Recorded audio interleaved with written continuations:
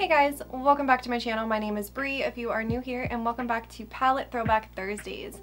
In today's video, I am going to be pairing together the Tarte Chrome Paint in the shade Sundrenched with the BH Cosmetics Absinthe palettes. So I'm super excited to do this look because I love the Absinthe palette. So if you guys are interested in seeing what I do with these two products, then just keep on watching. Alright, so I'm going to start off in the Absinthe palette, and I'm going to take a really small pointed blending brush, and I'm going to go into the shade Blackout, and I'm going to start building up a little bit of a smoky liner and doing some like upper crease, inner corner work. I really wish that there was like more public knowledge about what exactly was going on with BH. I know from what I've read and from what I understand that like the Makeup Revolution company has bought them, I think. You know, don't quote me on this. And I will say that I find it interesting that, and maybe it's just because the brand maybe isn't as popular in the UK, but there's a lot more available for BH Cosmetics on like the Beauty Bay website than there is even on like BH's own website. And yeah, that could be because maybe the brand isn't as popular in the UK, but with Makeup Revolution being a UK company, I found it kind of interesting that there was more available on a UK platform. But yeah, I really would love to know like what's going on with the brand, because I feel like, I think we can all be honest here, their original like lineup, their original iterations of products were not good, but over the years they got really good. Like this series of palettes, I have 3 of them and they are all amazing quality. I think it was around the Zodiac collection was when they really started to nail down their formulations. Their brushes are amazing as well. I hope that in an ideal world, like I do like a lot of Makeup Revolution products.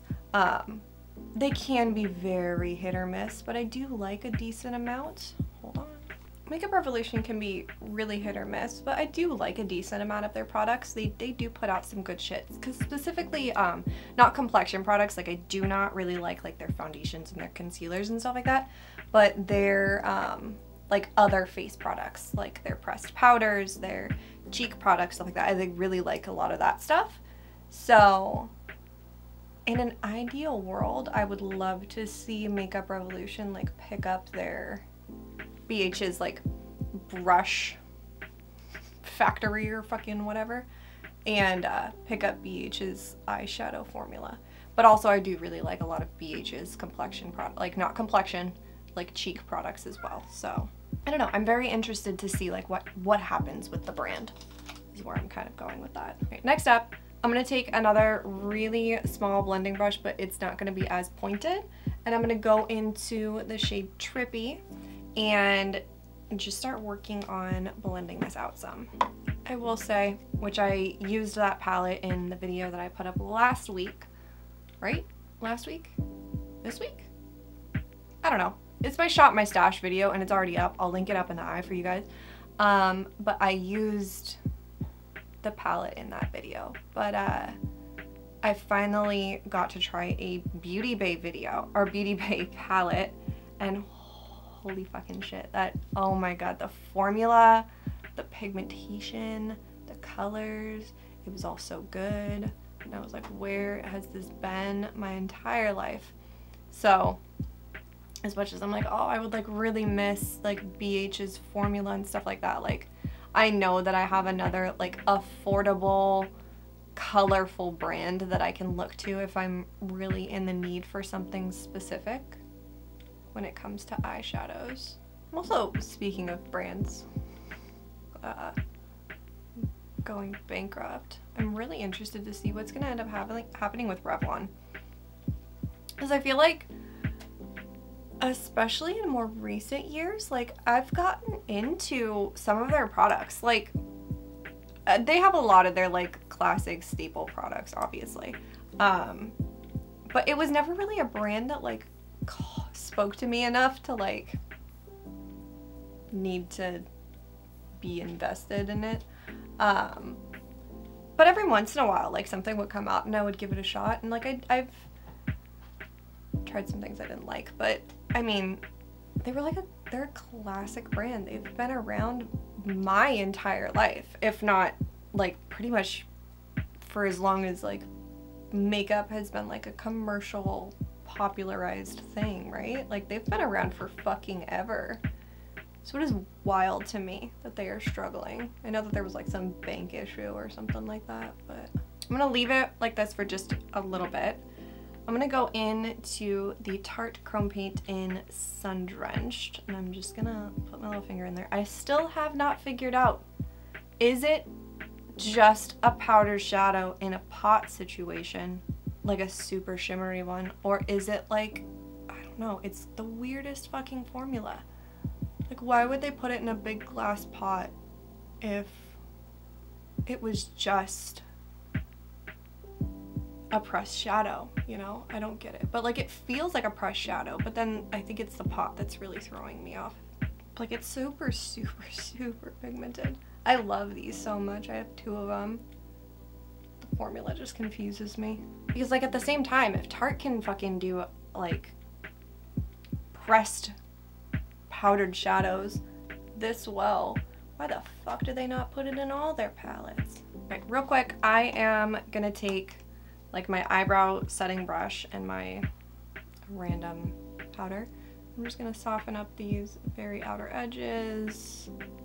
And then I'm gonna use my pinky, so I have like, you know, a very tiny amount of it, but I'm gonna go in to Elixir, and I'm gonna kind of put this where, I need a mirror for this, but I'm gonna put this where Sundrenched and Trippy meet.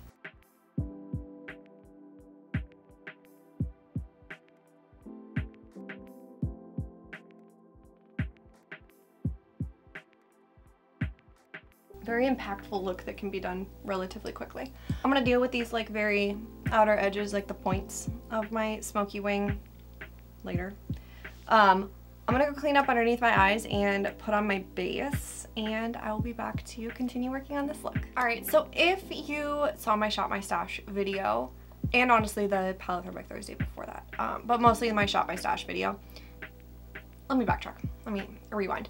In my last Palette Throwback Thursday video, I was doing my makeup like I literally always do, and I had commented that earlier in the day, basically everything that I had put on my face, specifically in this area right here, was burning, like so fucking bad. And as I was doing my makeup, the way I always have, with like pressed powders and loose powders and powder foundation and, well, yeah, obviously, and then powder, bronzer, blush, highlight, everything, I had these spots right here where my skin like just didn't take makeup at all.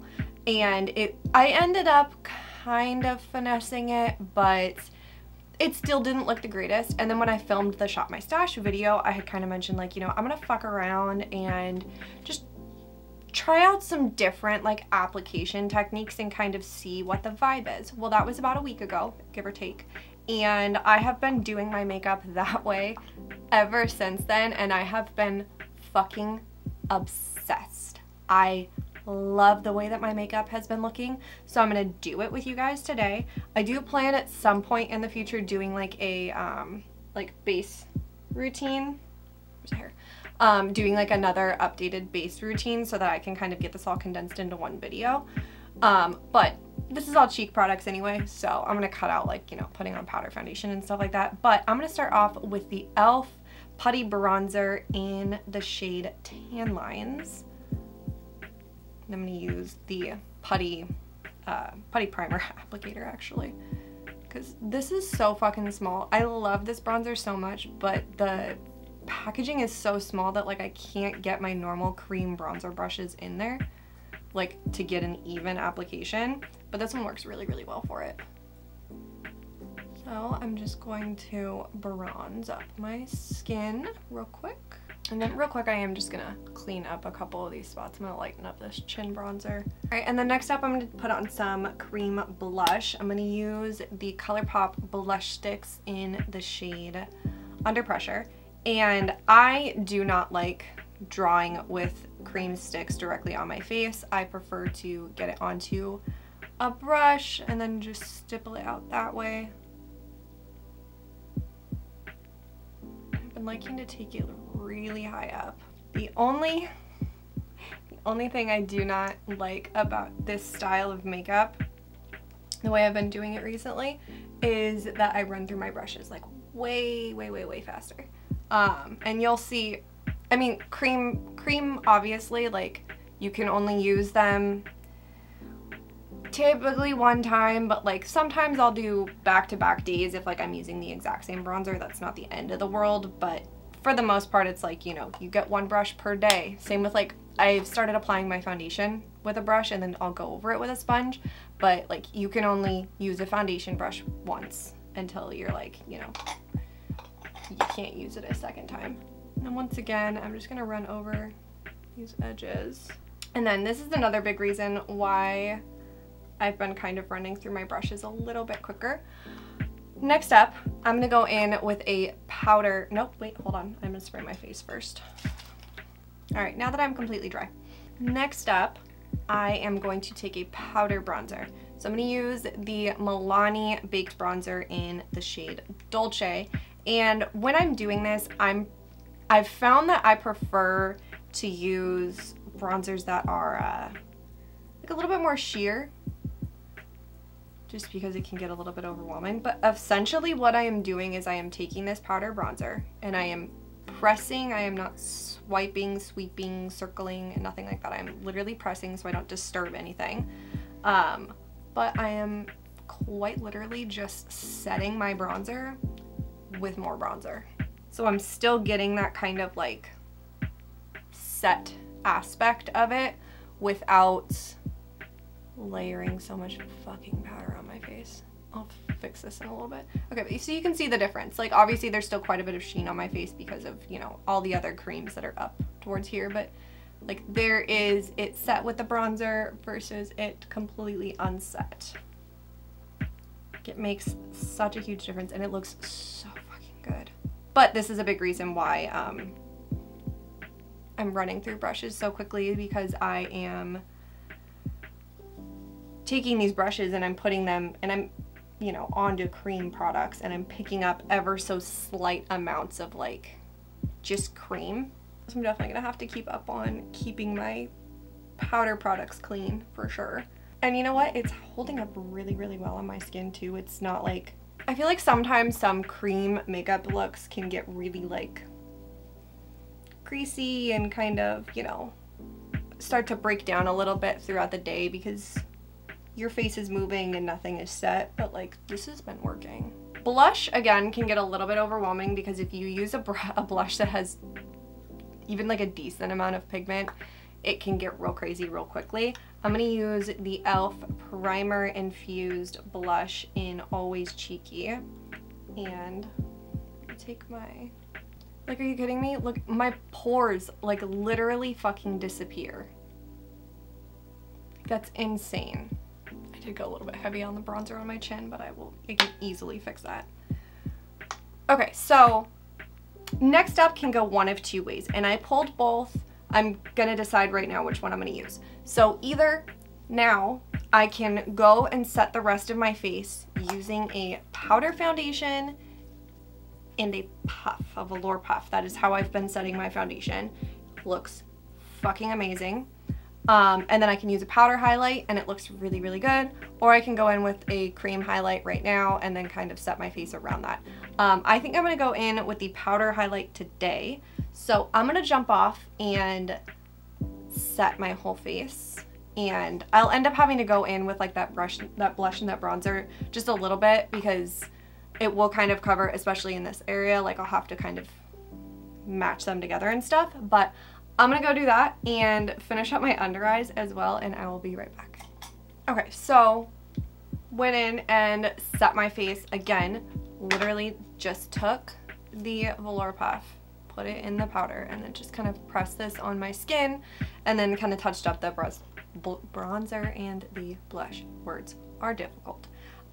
So again, this does make it a lot more pigmented. You could totally tone it down with like a little bit more powder foundation or whatever. I'm not mad at it today, but I did end up going in with a little bit of the Milani Baked Blush in Luminoso, just towards like the apples of my cheeks. Like that was what I wanted, so that's what I did. And again with highlight. So just because my face is set, it is significantly less set than I usually do, with like how I was pressing loose powder all over my skin and then I was pressing in powder foundation. So my skin was very, very like set. Like I still have like a little, not, I wouldn't call it tackiness. Like there's still definitely spots of tackiness, but it's definitely significantly like lighter layers of product on my skin. So for highlight, I also like to go in with a much thinner highlight. So I'm gonna go in with the, speaking of the brand, Revlon Skin Lights highlight in the shade Daybreak Glimmer. I've already put it on my inner corners, but I'm just going to like, be very just like loose with this and just kind of, you know, like I want that powder on my skin because genuinely I have like sensory issues and I hate when my skin feels tacky. Like I despise it. So I still like using powders, but at the same time with dry skin and you know everything like that, and like I am getting older, so my skin does have like light wrinkles and stuff in it. I still like to kind of look like I'm wearing cream products. So I'm being very like loose and generous with this and just kind of almost making it look like I didn't set my face pretty much. Like just almost making it look like the bronzer and blush and everything is just unset. And that also kind of tones down the blush just a little bit. I do still spray my face. I'm not spraying an oil-based setting spray over this because then I will literally look like grease. But I do still spray like the Morphe Continuous Setting Mist on my skin right now. It just really pulls that powder in and just melds it all together and just makes it look really, really, really good. So it'd be helpful if I had blended that one little spot right there. Yeah, that's good. That's good for me. But I'm gonna jump off and finish up the rest of my face. For my lips, I'm gonna use the Maybelline Ulti-matte lipstick in the shade More Blonde, and I will be back to show you guys the final look. Alright, so this is the final look. I love the way that it turned out. And by the way, real quick, let me zoom you guys in real quick. Like, can we just talk about my skin for a second? Like, I have a little bit of like pores and everything showing through. Like, that's fucking normal. Also put a bunch of shimmery product on my face, but like, my skin looks so good. Like, it looks so fucking good. I am super happy with the way that this look turned out. Everything just came together beautifully. I love this style of eyeshadow. You guys know that by now. I love like a really strong inner corner crease and then like a lot of openness on the outer corner. I just think that it like complements my eyes very well.